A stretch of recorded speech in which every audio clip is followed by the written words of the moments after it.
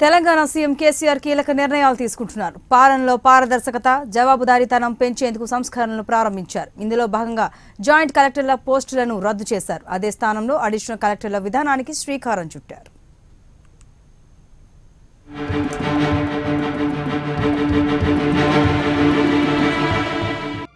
తెలంగాణ రాష్ట్రంలో పాలనా సంస్కరణలకు సీఎం కేసీఆర్ శ్రీకారం చుట్టారు. సంస్కరణల అమల్లో భాగంగా రాష్ట్ర ప్రభుత్వం సంచలన నిర్ణయం తీసుకుంది. జిల్లా స్థాయిలో రెవెన్యూ చట్టం అమలు, భూ వ్యవహారాలను పర్యవేక్షించే జాయింట్ కలెక్టర్ జేసీ పోస్టును రద్దు చేసింది. రాష్ట్రంలోని 33 జిల్లాలకు జాయింట్ కలెక్టర్ల స్థానంలో అదనపు కలెక్టర్లను నియమించింది. చాలా జిల్లాల జాయింట్ కలెక్టర్లను అదే జిల్లాకు అదనపు కలెక్టర్లుగా బదిలీ చేసింది.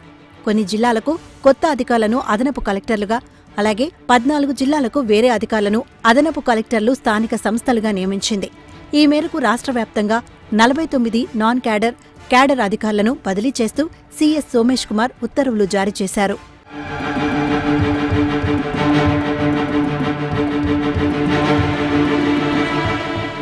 ఇండియన్ అడ్మినిస్ట్రేటివ్ సర్వీస్ ఐఏఎస్ తరహాలో తెలంగాణ స్టేట్ అడ్మినిస్ట్రేటివ్ సర్వీసును నెలకొల్పి రాష్ట్రంలో పాలనా సంస్కరణలు తీసుకురావాలని ముఖ్యమంత్రి నిర్ణయం తీసుకున్నారు.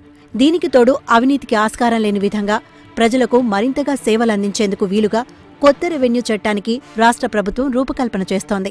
ఈ క్రమంలో జాయింట్ కలెక్టర్ పోస్టును రద్దు చేసి అదనపు కలెక్టర్ స్థానిక సంస్థల పోస్టులను సృష్టించారని ప్రభుత్వ వర్గాలు చెబుతున్నాయి. కలెక్టర్ నేతృత్వంలోని అదనపు కలెక్టర్ల బృందంతో జిల్లా స్థాయిలో పటిష్టమైన అధికార వ్యవస్థను ఏర్పాటు చేసేందుకు కసరత్తు చేస్తోంది.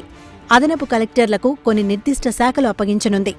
అదనపు కలెక్టర్లు ప్రధానంగా రెవెన్యూ శాఖను పర్యవేక్షించనున్నారు. అదనపు కలెక్టర్లకు ప్రభుత్వం కీలకమైన కొత్త పంచాయతీరాజ్, మున్సిపల్ చట్టాల అమలు బాధ్యతలను అప్పగించనుంది.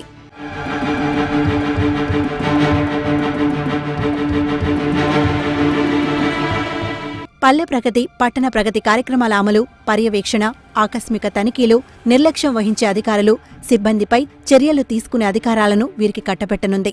జిల్లా పరిషత్తులు, మండల పరిషత్తులను సైతం వీరి పరిధిలోకి తీసుకురానుంది. లేఅవుట్ల అనుమతులు, ప్రాపర్టీ అసెస్మెంట్స్ తదితర పనులను వీరికి అప్పగించే అవకాశముంది. మున్సిపాలిటీలు, కార్పొరేషన్లు, గ్రామ పంచాయతీలు, పారిశుద్ధ్యం, పచ్చదనం, ఇతర మౌలిక సదుపాయాల కల్పన, నర్సరీ ఏర్పాట్లు, సర్టిఫికేట్ల జారీ ఇకపై వీరే పర్యవేక్షించనున్నారు. వీరిపై జిల్లా కలెక్టర్ల పర్యవేక్షణ ఉంటుంది. కలెక్టర్, అడిషనల్ కలెక్టర్, అదనపు కలెక్టర్ పోస్టుల విధులు, బాధ్యతలు, జాబ్ చార్ట్పై ఈ నెల 11న నిర్వహించనున్న జిల్లా కలెక్టర్ సదస్సులో సీఎం కేసీఆర్ స్పష్టత ఇస్తారని ప్రభుత్వ వర్గాలు వివరించాయి.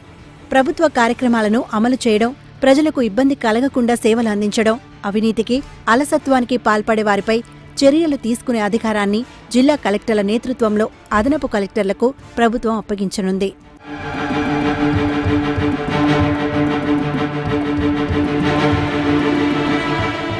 కొత్త జిల్లాలు, కొత్త డివిజన్లు, కొత్త మండలాలు, కొత్త మున్సిపాలిటీలు, కొత్త గ్రామ పంచాయతీలు ఏర్పాటు చేయడం ద్వారా ప్రభుత్వం ఇప్పటికే రాష్ట్రంలో భారీ పరిపాలనా సంస్కరణలు తీసుకొచ్చింది. భారీగా పరిపాలన వికేంద్రీకరణ జరిగినా అవినీతి కారణంగా ప్రజలకు ఆశించిన ఫలితాలు అందట్లేదు. అవినీతి నిర్మూలనలో భాగంగా ప్రభుత్వం కొత్త పంచాయతీరాజ్, మున్సిపల్ చట్టాలను తీసుకురాగా త్వరలో జరగనున్న అసెంబ్లీ బడ్జెట్ సమావేశాల్లో కొత్త రెవెన్యూ చట్టాన్ని తీసుకురానున్నట్లు సమాచారం. రెవెన్యూ కార్యాలయాల్లో, మున్సిపాలిటీల్లో, గ్రామ పంచాయతీల్లో డబ్బులు ఇవ్వకుండా, ఎలాంటి ఇబ్బంది కలగకుండా కావాల్సిన పనులు జరగాలని, ఇందుకు కఠినంగా వ్యవహరిస్తామని సీఎం కేసీఆర్ పలుమార్లు స్పష్టం చేస్తూనే ఉన్నారు. ఈ క్రమంలో జిల్లా స్థాయిలో కొత్తగా అదనపు కలెక్టర్ పోస్టులను సృష్టించి ఒక్కో అదనపు కలెక్టర్కు కొన్ని కీలకమైన శాఖల బాధ్యతలను అప్పగించబోతోంది.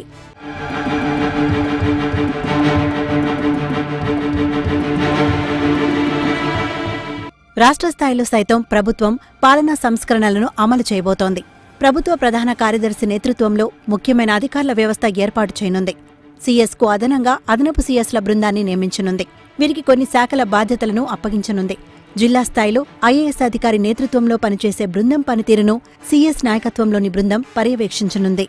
ఎప్పటికప్పుడు కావాల్సిన నిర్ణయాలను ఈ బృందం తీసుకోనుంది.